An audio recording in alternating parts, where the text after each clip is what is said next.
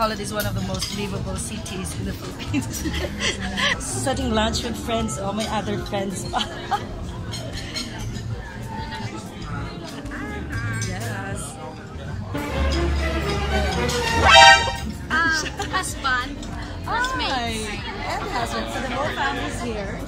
Yeah, and the classmates. See ya. If you're going to Canada, further here is a nurse.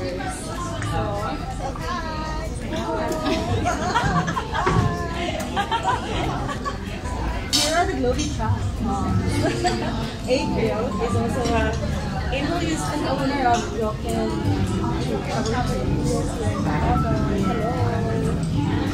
If you wanna rub it. The owner of the water district.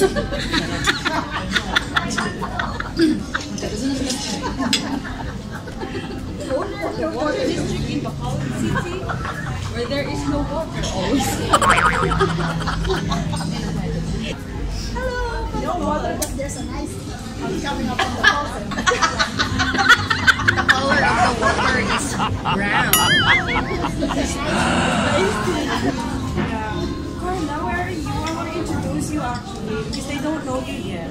Carla, who's behind the camera, has been a writer for Sunstar. This is her release. Today, or yesterday, April 13th to 14th. So covered today. That's the Miss Panahan. Where's she from? Talisay. Okay. So I have one very important personality of Bacolod. She also came from the same school. We are both graduates of mass communication in the University of Negros Occidental, Recoletos. And right after graduation, you started working at Sunstar? No, I started working at the Livable. I worked there for that's another 14 years. 14 years. And then a new opportunity came and I joined Sunstar 10 years ago. 10 years ago. So in total, you have like a 24 years experience. Yeah, more or less. Carla Canet. You know, I'm a mass comm graduate and my major is broadcasting, no? But I also tried working in radio only a short time. So, but most of my years in journalism was really spent on newspapers and all that. So I cover general beat before all events, and now I'm doing the lifestyle and so this is lifestyle. I'm also taking care of our online or multimedia reports. No, you can log on to Sunstar Bacolod News. No? If you read, that's a daily paper. Yeah, it's a daily paper. You can either read here or you can also access to our online Sunstar Bacolod News. Yes, and if you have like birthday parties because you're a lifestyle columnist, right? You also publish that in different pages. Yeah. So every day is a learning process, no, for journalists, no, because you really have to have commitment to this practice, because if you lack it, you will never stay in this ethics and all. But a lot of people know you already behind the camera. Like, you know, a lot of politicians. So what benefits or what do you gain out of the 24 years experience being in the journalism? You know, being in the media profession, it's all about glamour and all about that. But I don't use that for my own personal amusement. No, I stay humble. No, the more people know me, the more I humble myself. Because if you keep on boasting and all that, so nobody will. That is really bad for your reputation as a journalist. So you have to stay humble, so that only time and only your experience can teach you a lot of lessons in life, especially in the media. Right. So what do you tell the aspiring journalists or broadcasters? They're still in college. Yeah. If you want to pursue a media profession, you really have to have commitment, reading and studying. It's really part of journalism. Without that, you can never learn from it. So you have to embrace, fall in love with words every day, read a lot of books if you want. So does it matter also in which school you come from? No. You can never learn from the four walls of our classroom. So you really have to experience, do it by practice, no? And at the end of the day, it's individual achievement. Yeah, really you have to embrace whatever you do, put your heart in it, no? It doesn't matter where university or a public school you came from. Just put your heart in everything you do, and you will have, you will really gain the expertise. You will get there. You will really get on top. Yes. But be humble in your way to the top. Because what's difficult most of the time is that when you're on top of the game, you tend to be abused, or you abuse your being there on top. You use other resources, and people would like to know you because they want to be associated with people like you.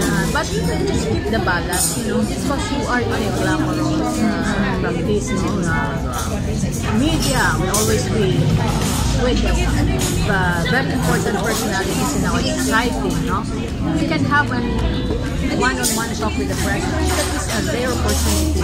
Not everybody is given the opportunity to do that. So just stay humble, always fall in love with your work, and that is the secret of my work as a journalist. And I don't think you bother to add on to the pressure during work days. Nah. This is a weekend you were working. Yeah. This is not even like a planned interview or something.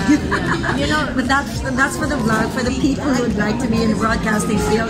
It's not as easy or as just glamorous as you think it is. You have to put in too much effort. Yeah. We already embrace the line of grace under pressure. We always work under pressure.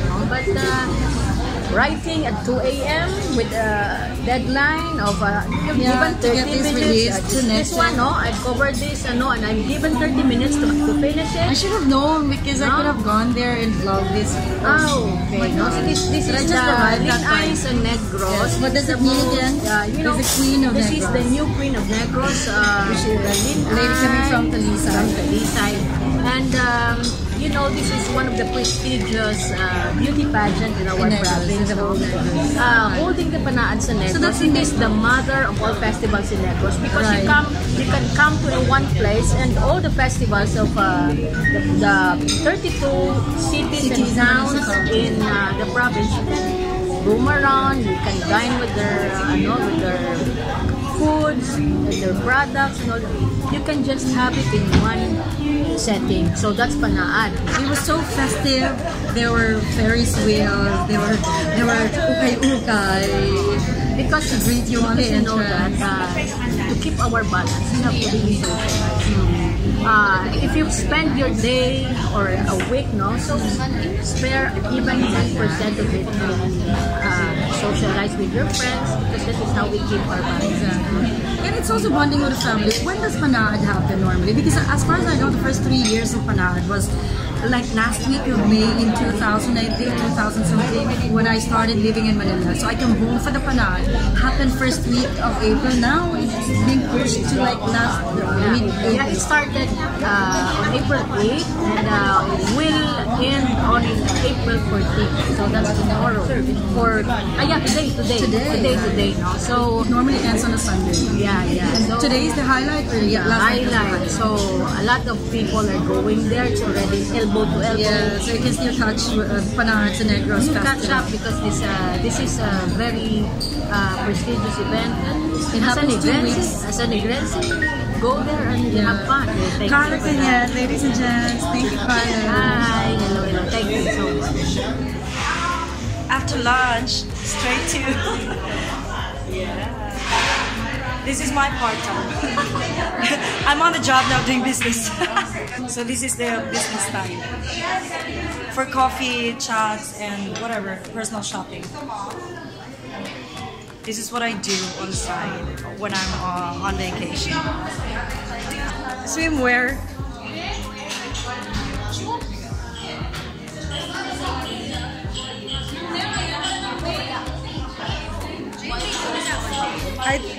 May CR pala.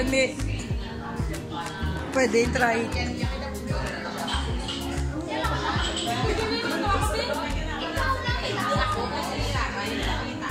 Tita April, say hi. Say hi. You're on the vlog. Say your name, baby. Hi. Oh, you're so cute. Right. Clap your hands. Clap your hands. How cute. Peekaboo. Ay. Ay.